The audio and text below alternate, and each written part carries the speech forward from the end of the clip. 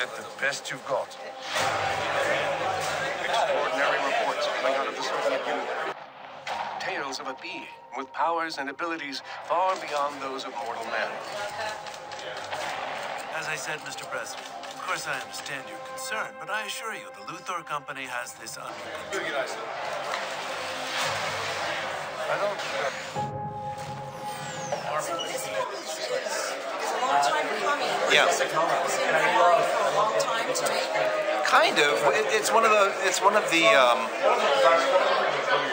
more famous, I guess, of the Elseworlds books that we've mentioned over the years, and for a long time we didn't seriously consider any of the Elseworlds properties just because marketing was like, well, I'm not sure if audiences would get it or whatever. So we took a chance on the Batman Gotham by Gaslight a couple of years ago, which was our first actual Elseworlds book, and that sold well enough so that home video was like, oh yeah, this isn't so bad, we could try this again. So we immediately thought of Red Sun and said, well, let's maybe take a shot at that. So. So the course it has a lot of politics in it, of course, because of the Cold War. Kind of, yeah. Did you try to relate it to today's politics at all, with all the craziness? No. You know, here's the thing. If there had been more of that kind of element in the comic, I definitely would have leaned into it more. But it's not really there in the comic. I mean, the comic is weirdly not really terribly political. All of the stuff about ideologies, like, oh, Superman's a communist and Luthor is a capitalist. That's kind of basic. You know, it's not really about that.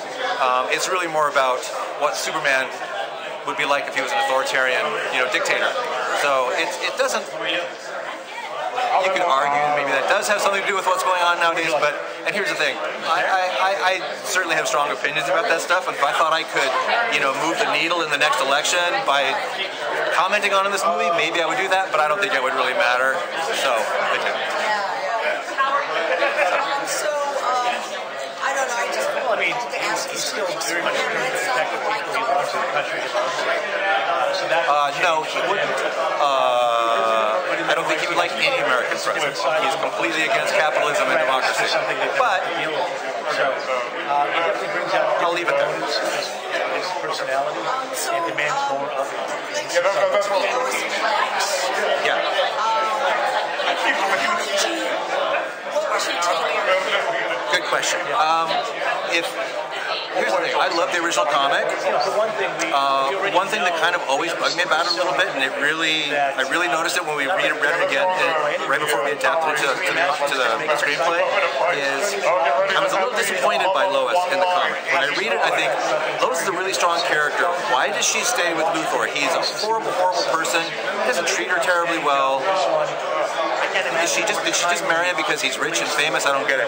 So we massaged that a bit so that they at least have a little bit more of a loving relationship, but he's not quite as horrible as he is in the comics. He's a little bit more, they actually have some chemistry together.